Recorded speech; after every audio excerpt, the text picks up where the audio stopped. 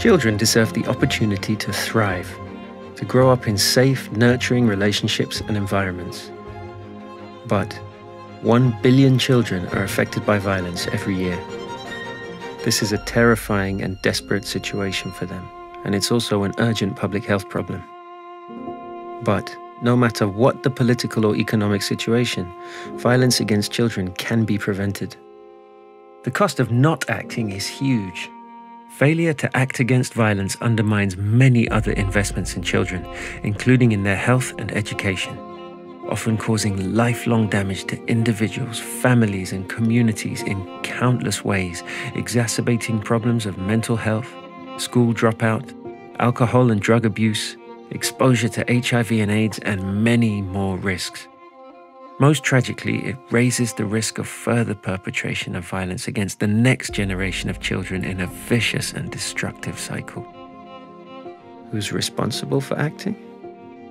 Well, governments play a key role in preventing violence and safeguarding children. One of the most important functions of any government is to make homes, communities, and schools into positive, caring places, and to ensure that families have the means to protect their children.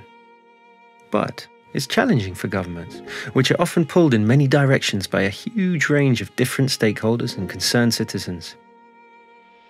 The INSPIRE framework can help. It's a set of 7 strategies that governments can use to prevent and respond to violence against children.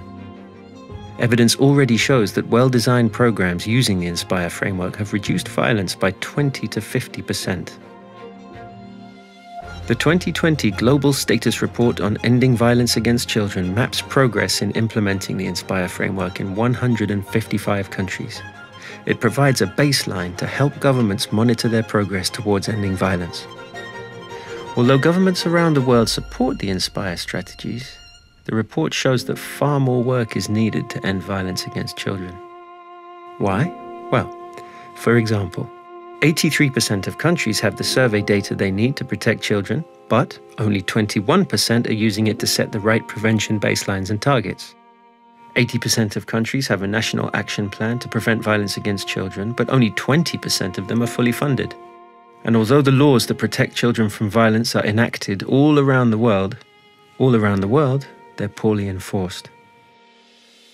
INSPIRE can help. It's urgent that governments use INSPIRE to do a number of simple things. Develop a national action plan to reduce violence against children and make sure it has precise targets for reductions in violence. Appoint an agency to coordinate multi-sectoral action and give it the resources it needs to do its job properly. Increase funding for evidence-based approaches to ending violence against children. Use the technical guidance in the INSPIRE package to scale up and increase the reach of the programs.